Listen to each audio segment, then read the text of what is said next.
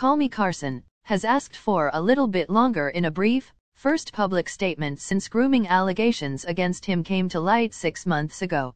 King's 6-word Twitter post, which read "Give me a little bit longer," was posted overnight on Saturday and was liked more than 70,000 times within 7 hours. It was his first public comment excluding an accidental tweet last month since he was accused of inappropriately texting underage girls. It's really hard to come in front of you guys today and talk about this. And I just want you guys to know I regret everything I've said. I regret every action, and I'm sorry to the people I've disrespected.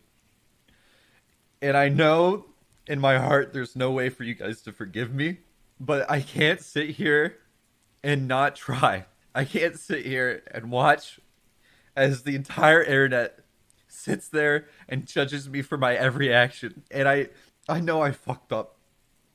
I know I fucked up, and it's